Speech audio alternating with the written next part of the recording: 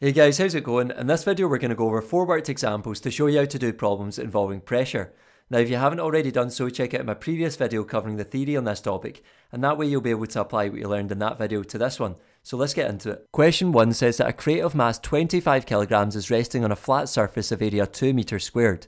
Part A says to find the force the crate exerts on the surface. Well, we first need to realise that the force here is given by the weight of the crate, because remember, weight is a type of force. So we can write down what we're trying to find, which is the force, which we can make equal to the weight. And we know the mass is 25 kilograms, and the gravitational field strength G on Earth is 9.8 newtons per kilogram from the datasheet. So writing down our equation relating weight, mass and gravitational field strength, we have W equals mg.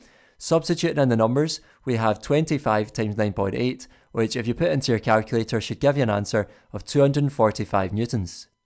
Part B then says to find the pressure the crate exerts on the surface. So writing down what we know from the question, we're trying to find the pressure P.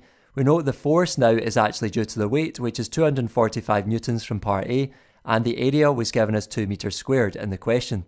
So writing down our equation relating pressure, force and area, we have P equals F over A. Substituting in the numbers gives us 245 divided by 2, which if you put into your calculator gives you a final answer of 122.5 pascals. You could also say 122.5 newtons per meter squared, as the units of pascals and newtons per meter squared are equivalent. Question 2 says that the pressure exerted by the air in a room is 1.0 times 10 to the 5 pascals, which is also atmospheric pressure. One of the walls measures 4 meters by 3 meters. Calculate the force exerted on the wall due to the air. So writing down what we know from the question, we're trying to find the force F. We know that the pressure P is 1.0 times 10 to the 5 pascals, and the area will be given by the length times breadth from these measurements. So we have A equals the length times breadth, which is 4 times 3, which equals 12 meters squared. So writing down our equation, we have P equals F over A. Rearranging for the force F, we can multiply the pressure and the area together to get F equals PA.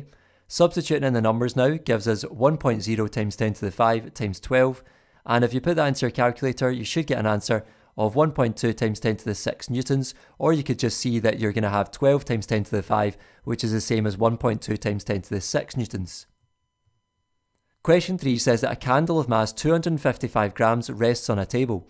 The pressure that the candle exerts on the table is 300 pascals. What is the area of the candle in contact with the table? Well, what we need to realise here is, just like in question 1, the force here is given by the weight of the candle. So writing down what we know from the question, we're trying to find the force, or the weight here.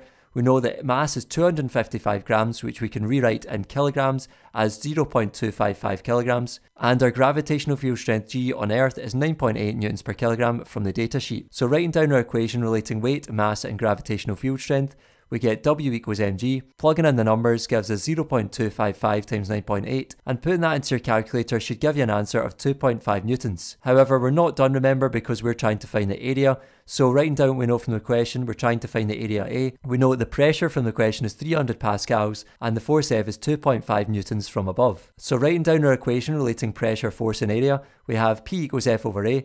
Rearranging for this A here, we can actually just swap the P and the A around to get A equals F over P, and substituting in the numbers gives us 2.5 divided by 300, and if you put that into your calculator you should get an answer of 8.3 times 10 to the minus 3 meters squared. Lastly, question 4 says that a block has the dimensions shown. So you can see we've got a length of 0.4 meters, a width of 0.1 meters and a height of 0.2 meters. And it says that the block is placed so that one of the surfaces is in contact with a smooth tabletop. The weight of the block is 4.90 newtons. Calculate the minimum pressure exerted by the block on the tabletop. Well, what we first need to look at is these keywords minimum pressure.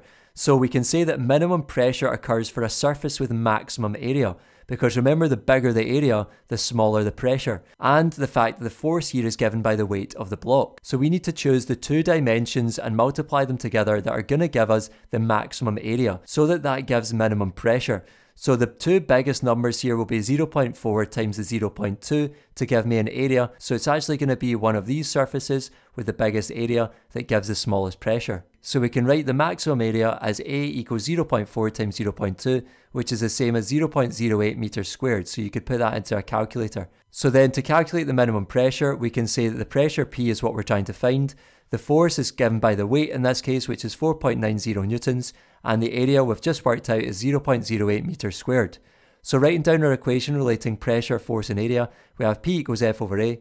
Substituting in the numbers gives 4.90 divided by 0.08, which gives a final answer of 61 pascals. That's all for this video folks, thanks for watching. If you made it to the end, I really appreciate it. Make sure to give the video a like, subscribe to the channel, and I'll see you in the next one. Take care.